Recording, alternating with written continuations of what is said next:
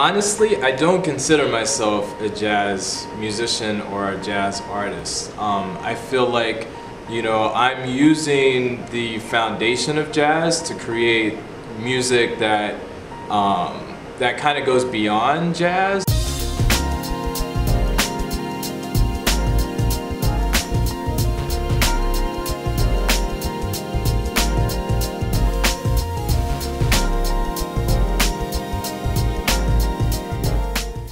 FKAjazz, well, it means formerly known as jazz. The name kind of came out of the trajectory of like my career. It was kind of an idea of like really combining all of the things that I learned as a jazz musician and combining the things that I learned as a music producer and bringing those things together, which kind of culminated into the type of music that I'm doing today. So I can't really call it jazz, so I had to call it something else, so it became FKAjazz. It's very much a melting pot of the music that I studied, you know, jazz music, but then also really based on the sound that I grew up with, which was hip-hop, which was R&B, which is soul music, you know. So it's really, you know, in a way that sound is it's a collection of those things, you know. It's not just like one thing, but definitely listening to it, you know, it's very groove based, you know, but then at the same time there's a lot of improvisation involved, and you know when we're performing live, we just try to have a lot of fun basically, and you know, that's the premise of, you know, why we're playing in the first place.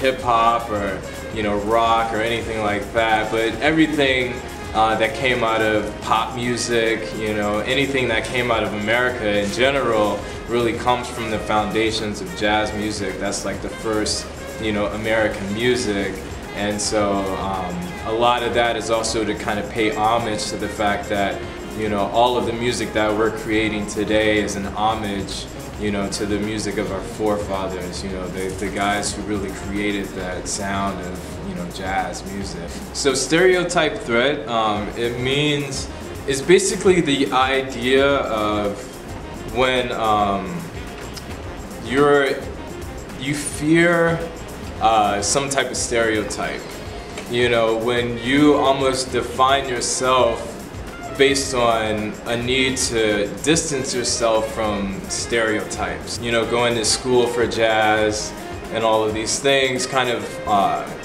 it forced me to think of myself in a certain way, you know, to think that maybe I'll be the next John Coltrane, or maybe I'll be the next, like, I don't know, Grover Washington or whatnot.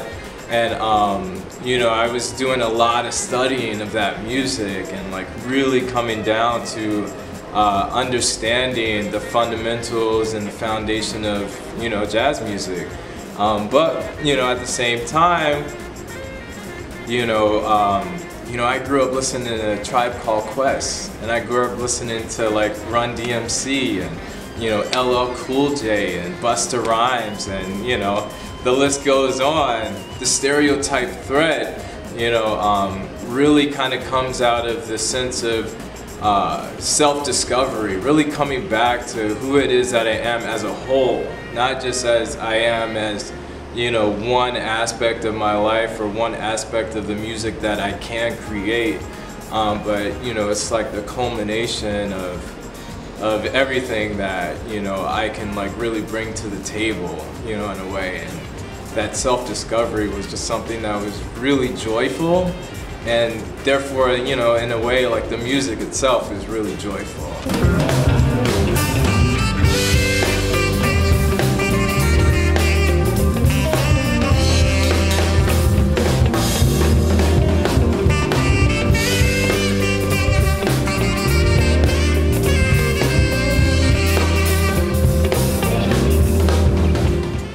was 18, my mom passed away, and the last thing that she gave me was the tenor saxophone that I still play to this day.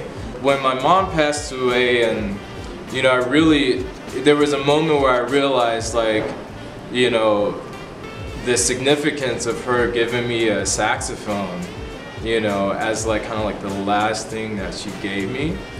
And that was something that allowed me to kind of pivot between just being a musician and really looking at the amazing gift that she gave me.